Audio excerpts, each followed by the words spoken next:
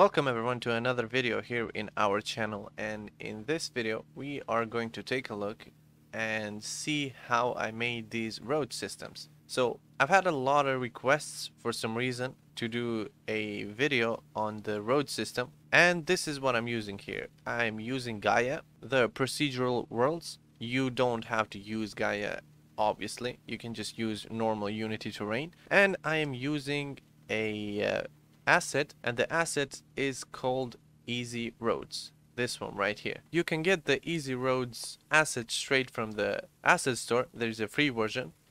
And yeah, this is how the game looks with these assets.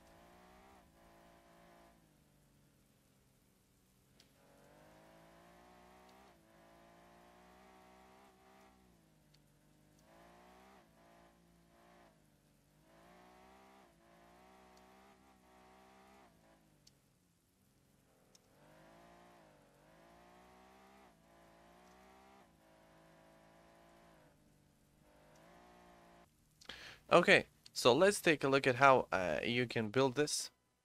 So obviously to create roads you're going to need some kind of a terrain, and that is exactly what I have in here.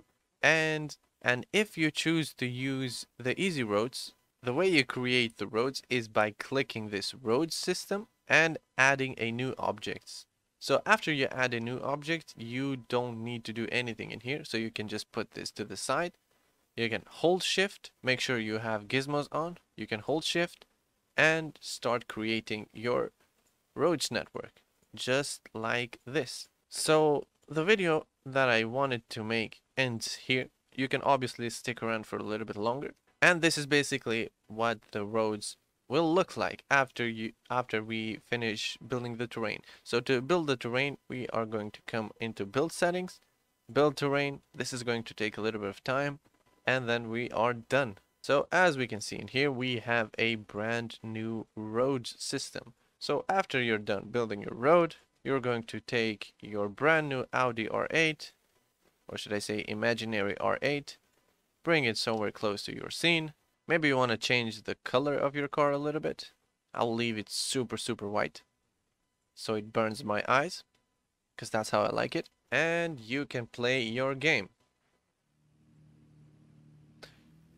And the game will work just fine. So for now, we made the roads a little bit too short. So we obviously want a little bit wider roads. But that is obviously a preference thing. So that's how you make it. And if you're wondering how this car is being controlled, well, I have my old controller in here attached to the input manager and the wheels manager. So all this does is it animates the wheels corresponding to the wheel colliders, and that is it.